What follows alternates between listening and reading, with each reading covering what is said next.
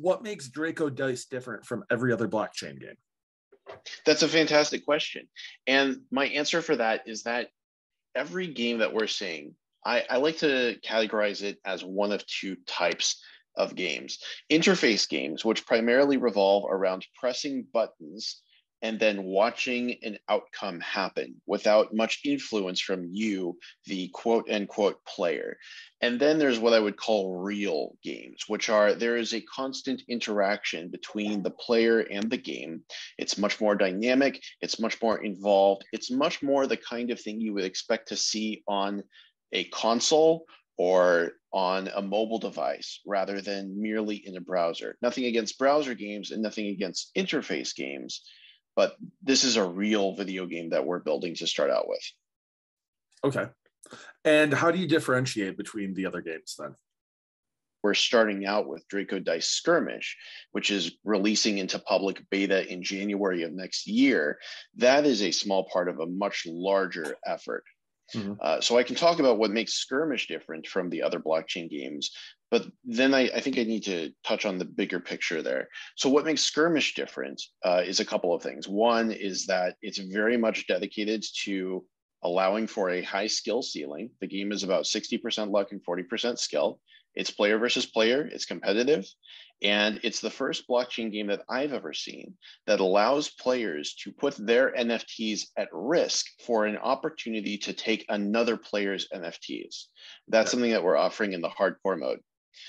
In terms of the bigger picture, and to reframe the conversation a little bit, Skirmish is a fun-oriented use case for what makes Draco Dice themselves different from every other blockchain project. Because the vision for Draco Dice is having these digital assets that you're able to take into multiple video games across multiple blockchains.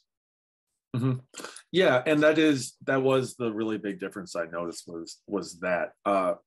What happens if it fails though? What happens if nobody else picks this stuff up from the dev fund that's being set up? Like, what do you guys? So I've already set aside the resources to guarantee that Draco Dice will be playable in multiple games. Part of the Draco Dice roadmap that we've just established, that's now visible on the website as of today, is that by Q4 of next year, there will be a second fully integrated blockchain game that uses all of the Draco Dice that exist up to that point. Yeah. And in terms of, man, I asked you to be adversarial, and you're going for the third here. What if it bombs? What if it's a disaster and makes no money and nobody cares? But that is the risk that's running, because blockchain games is very, very, very new, and especially you guys are forging a new path with different, and something entirely different for blockchain stuff in general, right? Like the ability, you're going to have a common set of dice that kind of act as your own bag of dice that you can take to different games with. And that's something that hasn't really been done before. And what you're describing when you say that is you're describing something that real world games players, people who play Dungeons and Dragons and other tabletop games and board games, that's a reality for them today, because we're talking about physical goods when we talk about that. And the fact that that's never existed in a digital form is something that's bothered me personally. And that's really the dream that you just described. So it's not going to bomb in the way that question described, because we've already gotten multiple partners on board, other established games in the Wax blockchain space to begin with. Colonize Mars is the first other game that's partnering with us, and we're setting up a way for their community to gain access to exclusive dice for participating in our sale. But beyond that, I don't see a future where we're taking this incredibly pro-consumer, pro-collector, pro-gamer position into the world and no one's interested. There's too much potential there. And I can see how ambitious this thing is. And I know I'm not the only person who's thinking, man, I wish I had more value attached to the items I use in video games. Mm-hmm. Yeah, and that's the thing that I've been having conversation with around the Wax organization is, it'd be great if I could somehow sell these Fortnite skins I'm accruing that I don't want, right? But it's just not going to happen. But that's something where blockchain, will enable that feature. something that makes this particular conversation between these two people so interesting is the fact of what Wax was born out of, right? Because it was born out of OP skins, and it was born out of that goal of letting people attach real value to digital items. Is that began as Counter-Strike skins, correct? Yeah. So the way I see it, both of the visions that are driving my organization and that are driving Wax are very much aligned. There's a lot in common between the futures that each of our organizations is aiming towards. Okay. And with the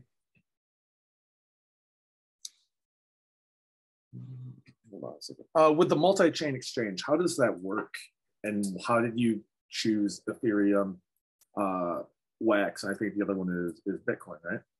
It's a Binance Smart Chain. Binance. I'm sorry. So this is a capability that is being delivered to us by a utility partner that we are working with called Game Exchange. They were formerly known as the TAP Project, and they just rebranded. And so the chains that this is becoming enabled for, that wasn't up to us. It was up to the functionality that they've already developed. And I know that they're aggressively developing towards expanding that into other chains as well. So it's not actually the Draco Dice themselves that are special in that they are enabling cross-blockchain functionality, but rather that they are an immense use case for Game Exchange's technology to prove it out with gaming assets that people can put real utility into. Okay. Yeah, I mean, we're just getting to the point with traditional video games where you can finally play again. If you have an Xbox, you can play against somebody who's playing on PlayStation or Switch or PC. And it feels like this is an answer to, or getting out ahead of that problem that took, 20 years to get beyond once we had the advent of online gaming with console games and PC games. Feels like this is getting out ahead of that problem pretty early. Somewhat. I have to clarify there because there's definitely a distinction between having assets that are happy to move between different platforms and having a game that functions well between two different kinds of platforms. Because no matter what we build into Draco Dice, a developer who's making a game is still going to have to do their own legwork to make sure that the game itself communicates properly between two services. Okay. We are just making it so that once their game does, or if you want to make a game that's built on Ethereum or BSC, you don't have to do any extra work to allow Draco Dice to be integrated. Okay. Yeah. And like you said, that kind of helps pay the vision off, right? In terms of these are going to be something that you can use and take in and out of any game that's going to use dice. So to achieve that, you kind of need that portability to the different blockchains. Yeah. Exactly. And, more than that, it's not just about creating assets that are capable of moving between different blockchains, but rather that I don't like the way that blockchain has evolved to become an ocean of 10,000 isolated islands. Blockchains don't talk to each other very much. There's not a lot of interoperability there, but all of the smart minds out there in the blockchain space, they're looking for ways to make this whole thing more interoperable. And that's why when we saw what Game Exchange was doing, we're like, this is the way that we're going to kick this off. We're going to kick off interoperability on a practical level. It's going to be a combination of our awesome gaming assets and Game Exchange's technology.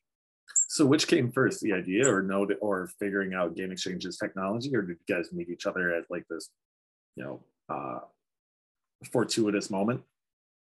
The dice came first because they've been a passion project since day one. I'm a huge collector of physical dice. I've got like 800 back in my home in Denver, and there's a bunch more on the way because I'm like a hopeless Kickstarter addict.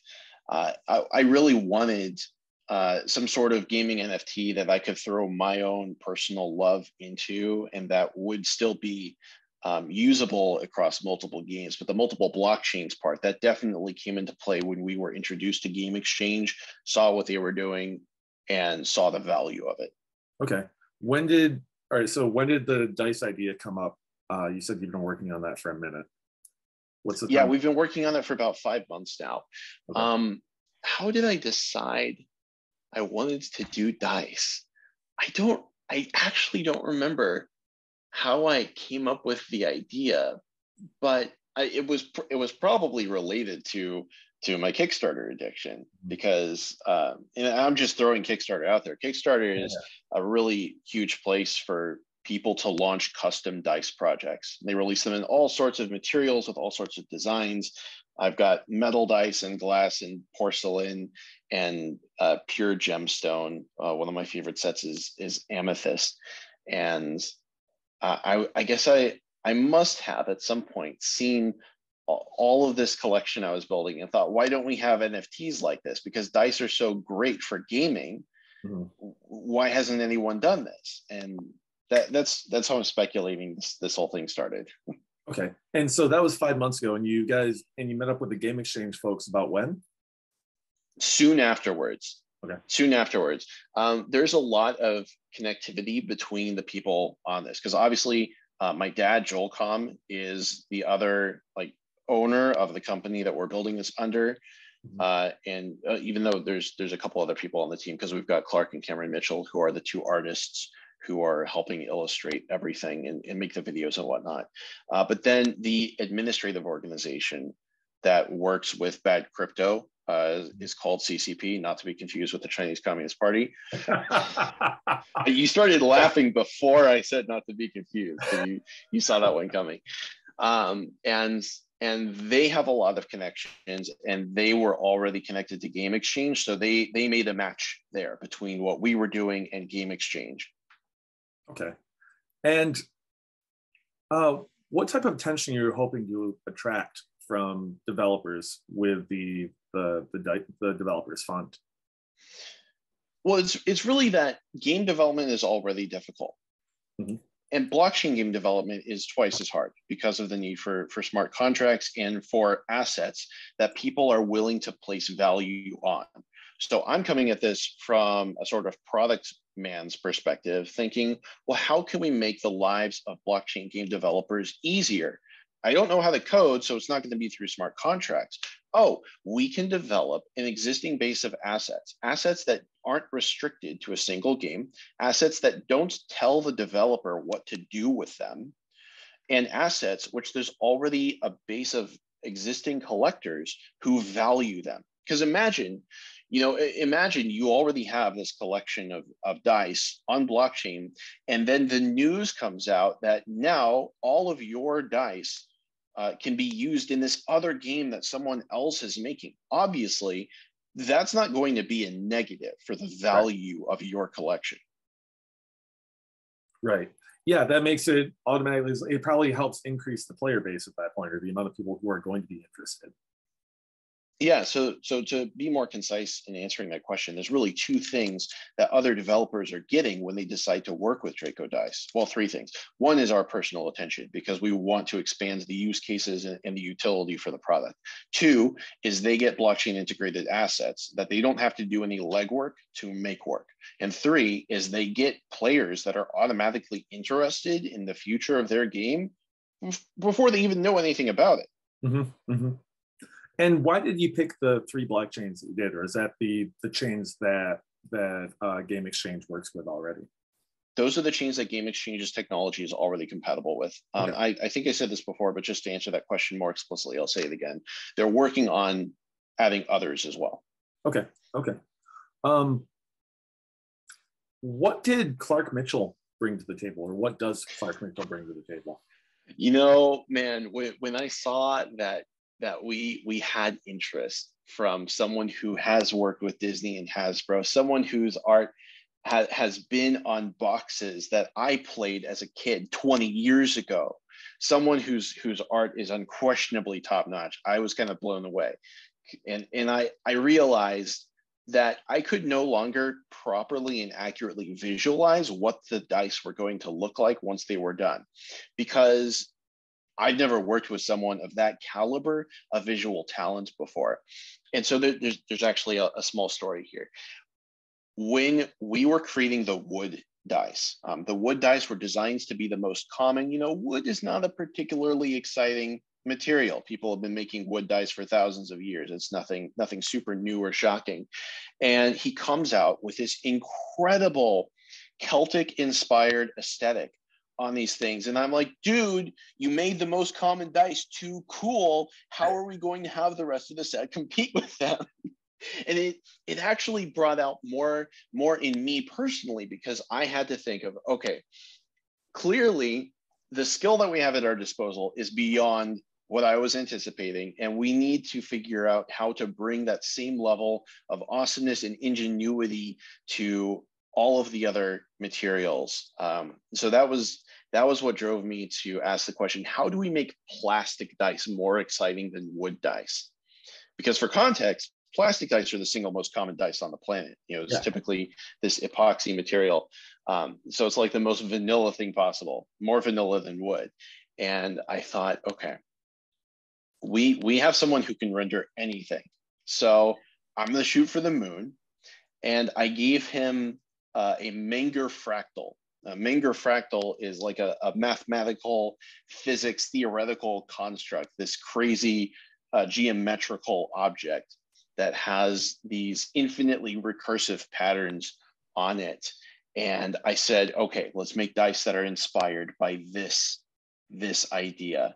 And he pulled it off with flying colors, because now we have these amazing like 2-layered dice where there's an inner core and a layer that's hovering over the core, like it's not even connected to it, but it has the fractal patterns on it. And then we put a nice spray paint finish on it to even richen the visuals a little bit more. I couldn't be more thrilled with how these things have turned out. Okay. That's what Clark has brought to the table. Okay.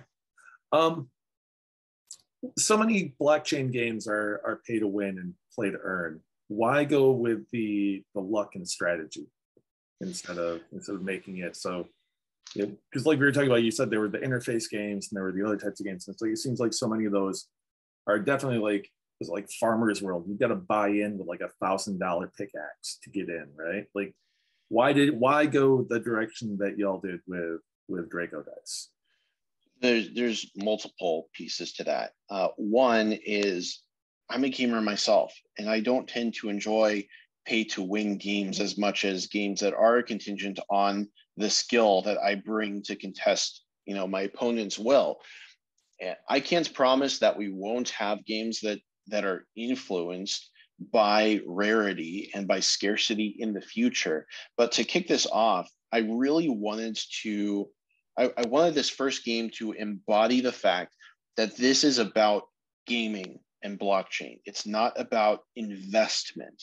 Mm-hmm. We're interested in long-term value and delivering long-term value and doing tons of shit to make sure that people who are just flipping dice are going to regret it. But at the same time, it's about fun. It's about a combination of fun and giving players and collectors more agency and power over the things that they pay for, which is unprecedented in today's market. Mm-hmm.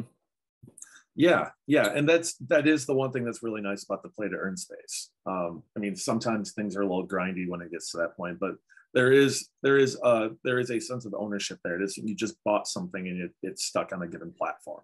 It's, oh, I own this thing and now I can do whatever I want with it. Whether that is playing, with different dice in different games, or if it's selling them. Exactly. And that's another piece of it is, I've seen all of the opportunity that players have to be rewarded just through regular or exceptional play in gaming, period. And I'm looking at that and saying, well, each of those opportunities for a player to be rewarded with something, that can apply to blockchain as well. In the future, and this isn't written in stone. It's something that I really want to do because I sort of designed Draco Dice Skirmish to be really easily modular so that we can easily expand and build upon it in the future. Is that I'm thinking, well, hey, daily challenges or battle passes or achievements, those are all vectors by which we can reward players with exclusive NFTs.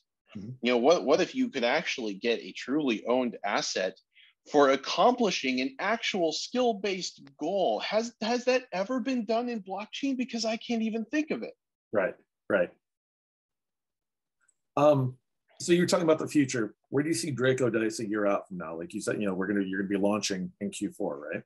So where do you see? Well, no. Hold on. Let me correct that really fast. The public beta for Draco Dice Skirmish is coming out in January. We're going to have a second game released in Q4 next year. Okay. Because as I said, I'm guaranteeing that there will be multiple games that they're playable in. Okay. So beta launches in January. You've got the second game that comes out in December. What does the following year from that look like? You've got the first down. Like where are you going from here? It looks like building out the use case more and more. I want to continue doing first party developments because like at the root of this is not just my passion about dice, but ever since I was a kid, I wanted to make video games. I've just never been a programmer. I've always been an idea guy. And I've got this massive journal of concepts that I build on every single day, games that don't exist that I want to see exist. So we're going to continue developing in-house. But on top of that, I'm not looking a year out. I'm looking 5 years out when there's 10 games that Draco Dice can be played in. When other developers have hopped on board and everyone sees this vision and everyone sees how so much value can exist in a single asset that isn't restricted by a single organization, that isn't restricted to a single game, and that's not restricted to a single blockchain. And I just see this huge ecosystem creating this new standard for what it means to own a digital asset. Mm-hmm. Now you said, potentially 10 games in 5 years, and based on the current thing, it sounds like there's going to be one game from your company per year, and then there might be a game from another company per year. So it sounds like there are a number of things in the irons in the fire right now. On the internal side, how are you going to keep up pace with that, in addition to developing the technology and everything else for this? So this is something that I have recently observed when something clicked in my head recently. Because when you think about Elon Musk and Jeff Bezos and Mark Zuckerberg, there are a few things that those people all share in common. Things that you're not really going to see until you figure out the pattern, how each of them expresses the same sort of thing differently. And what I mean by that is that I realize that all of them share a very specific message of very long-term focused growth. So first off, they're planning for 20 or 10 years out. And all of them have that in common in order to reach the atmospheric success that they've all achieved. Two is they remained completely customer focused every single day, and that never changed. And three is that all three of those men had easily repeatable strategic frameworks for how they were going to pursue company objectives on a periodic basis. In plain English, that means having a specific plan for what the company is going to do every year in order to reach that long-term vision. And that's what I'm building right now. I can't say that that plan fully exists, but I realize it's something that we need in order to see the success that we're targeting. Okay. This is gonna be the last question.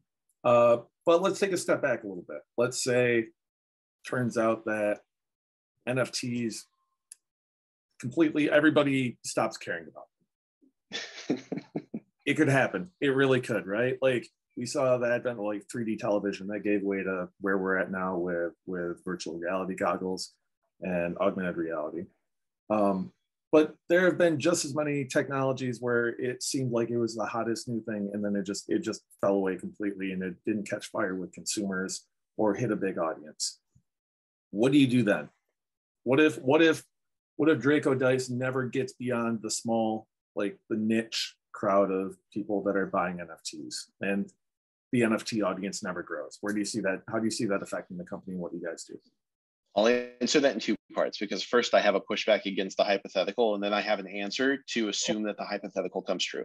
Okay. So the first part would be, even if NFTs aren't the standard for truly owning things in the future, you know what happened with the Virtual Boy and the Power Glove and all of the stupid experiments that Nintendo put out in those bombed? Well, adjacent technology still became the standard. So what ended up actually succeeding wasn't that far away from what failed.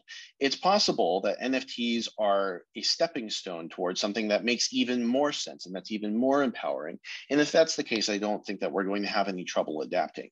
Now, taking into account the more hellish yeah, let's say like all of a sudden, like, what if it all bombs? Yeah, let's say there are huge environmental regulations that fundamentally alter blockchain technology. Dude, can you imagine like wax going under because of environmental regulations? It's a carbon neutral chain. Just the idea pisses me off so much. Right, but they're like, Ethereum is not carbon neutral right now. You got to wait till Ethereum 2.0 to get there. And right now, the public perception of NFTs is that they're damaging the environment for people to have animated GIFs in their back pocket that they own. Of course. We have, and we're gaining continually experience in building games. And so assuming that NFTs basically get wiped off the face of the planet in this hypothetical scenario, we're going to continue making games, and we're going to continue making them with the approach that we're trying to give more agency and control to the people who care about them. Okay. Okay, that's pretty succinct.